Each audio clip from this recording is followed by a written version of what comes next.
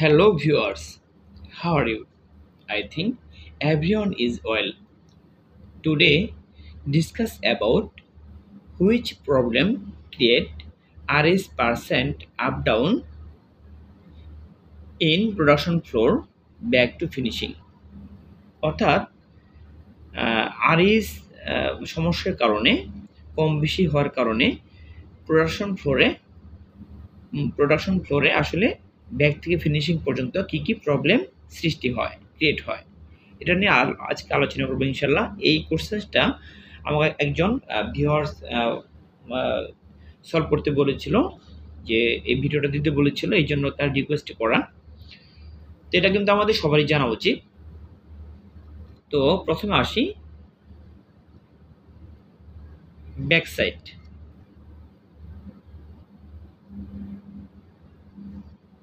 তো back side আমরা বলতে বুঝবো কার্ডিং, ড্রয়িং অ্যান্ড সিমপ্লেক্স। ঠিক আছে, ব্লোরুম, কার্ডিং, ড্রয়িং অ্যান্ড সিমপ্লেক্স। তো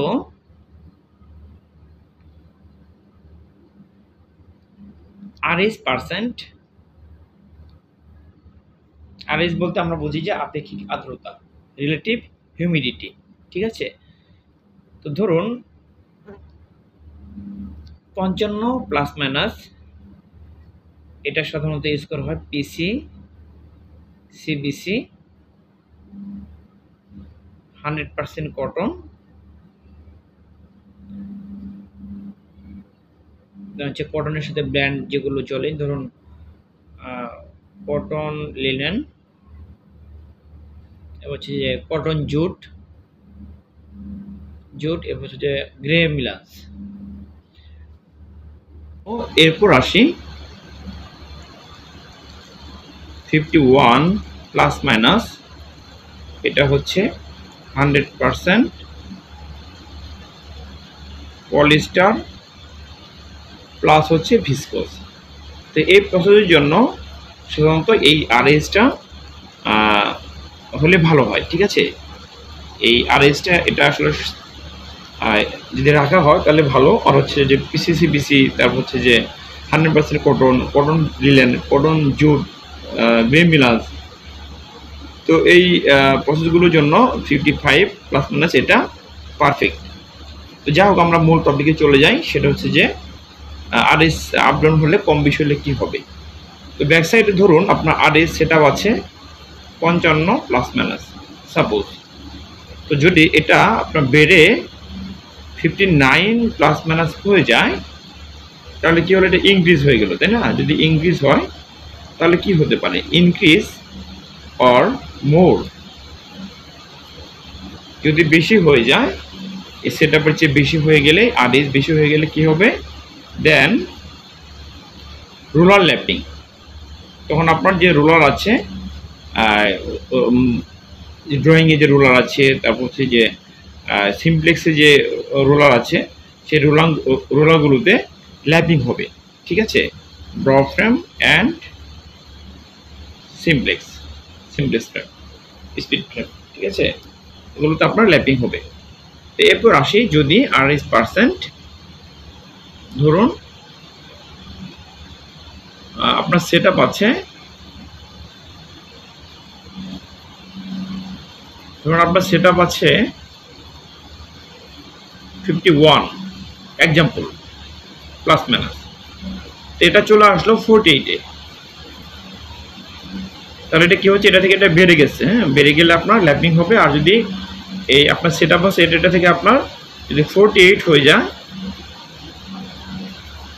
যদি আপনার প্লাস মাইনাস 48 হয়ে যায়, সেক্ষেত্রে কি হবে, কমে যাবে। কমলে আপনার ডিক্রিজ,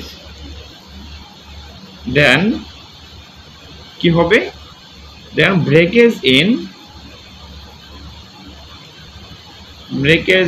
কার্ডিং মেশিন ব্রেকেজ হবে, carding, draw frame and speed frame, অর্থাৎ সিমপ্লেক্স। তো কার্ডিং, ড্রয়িং এবং সিমপ্লেক্সে ব্রেকেজটা বেড়ে যাবে। ঠিক আছে, এরপর আসি রিং ফ্রেম।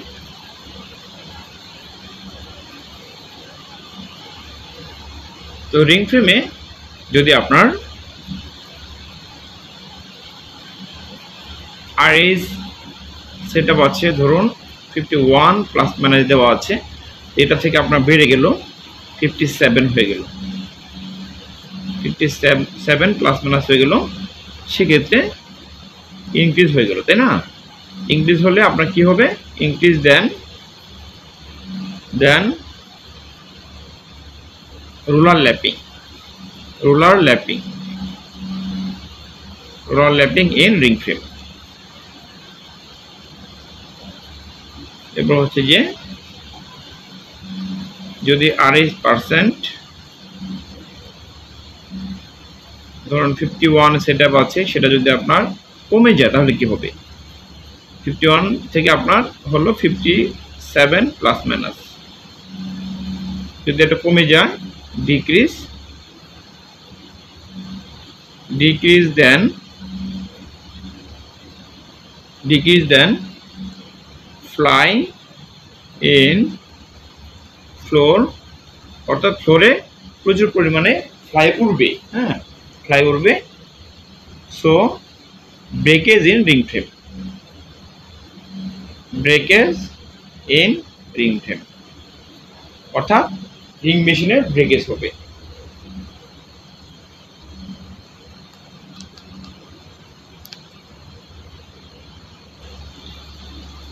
অর্থাৎ তখন ফ্লোরে ড্রাই ভাব হবে, ঠিক আছে?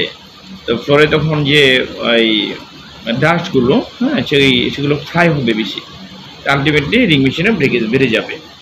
এই প্রসেসটা কিন্তু প্রায় সময় অনেক এক্সামিনার যারা ইন্টারভিউ দিতে যায় তাদের কিন্তু ধরে থাকে যে RH বাড়লে কমলে কি হবে। তো তারা কিন্তু একটা কোশ্চেনই বলে থাকে, যারা ইন্টারভিউ দিতে যায় তারা বলে যে রুলার ল্যাপিং হবে, RH বাড়লে কি হবে? রুলার ল্যাপিং হবে, RH কমলে কি হবে? রুলার ল্যাপিং হবে। কিন্তু এটা না, RH বাড়লে অবশ্যই রুলার ল্যাপিং হবে এবং ল্যাপিং হবে, এবং RH কমলে সেটা ফ্লোরে ফ্লাই ক্রিয়েট হবে, হ্যাঁ, এবং কি ফ্লাইগুলো উঠতে থাকবে, আলটিমেটলি ব্রেকেজ বেড়ে যাবে। তো এরপর আসি অটোকোন।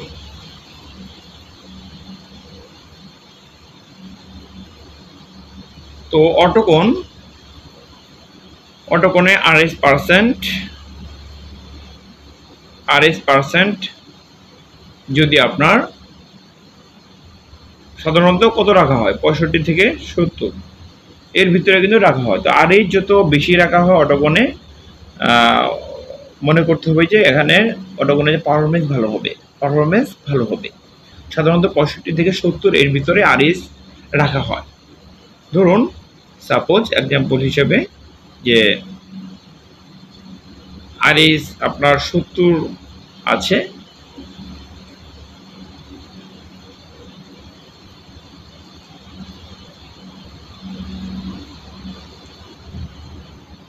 সেটআপ আছে, তো সেটা আপনার বেড়ে হয়ে গেল 80 সাপোজ, তাহলে কি হবে? তাহলে আপনার ফ্লোরটা অনেক ঠান্ডা হয়ে যাবে, হ্যাঁ কোল্ড হয়ে যাবে। সেক্ষেত্রে ইনক্রিজ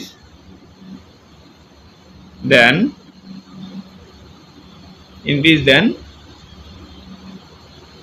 yarn and পেপারকুন, সুতা এবং পেপারকুন will get wet, অর্থাৎ ভিজে যাবে, ঠিক আছে? মানে একদম ভিজে থাকবে, ভিজে যাবে। তো যার কারণে so package likely to be